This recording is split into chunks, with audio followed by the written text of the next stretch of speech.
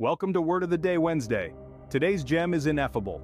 Pronounced as ineffable, it describes something too great or extreme to be expressed or described in words. Picture the feeling when your team clinches the championship in the final second. That's ineffable. Let's squeeze it into a sentence. The ineffable joy of victory had the crowd roaring in delight. Now, let's tease out some synonyms. Unspeakable, indescribable, and inexpressible. But what about the opposite? The antonyms are expressible, describable, and communicable. So there you have it. Ineffable. A word to describe the indescribable. Don't forget to use it next time you're left speechless.